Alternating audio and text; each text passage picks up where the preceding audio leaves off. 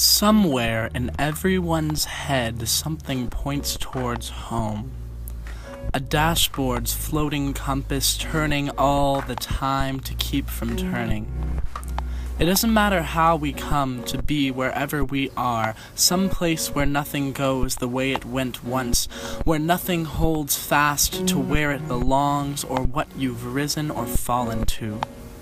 What the bubble always points to, whether we notice it or not, is home.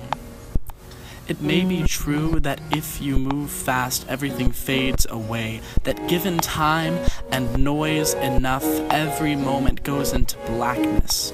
And if new ones come, small, mole-like memories that come to live in the furry dark, they, too, curl up and die. But Carol goes to high school now. John works at home what days he can to spend some time with Sue and the kids. He drives too fast. Ellen won't eat her breakfast.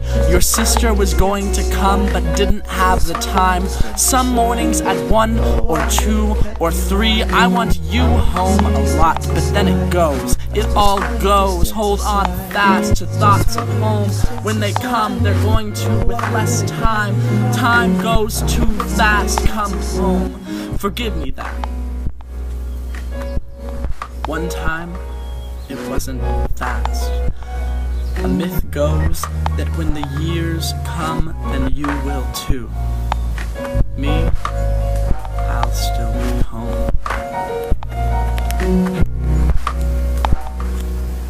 I still smell your distance inside. Still smell the distance inside. Oh, water that it kept me alive. I will miss you distance aside.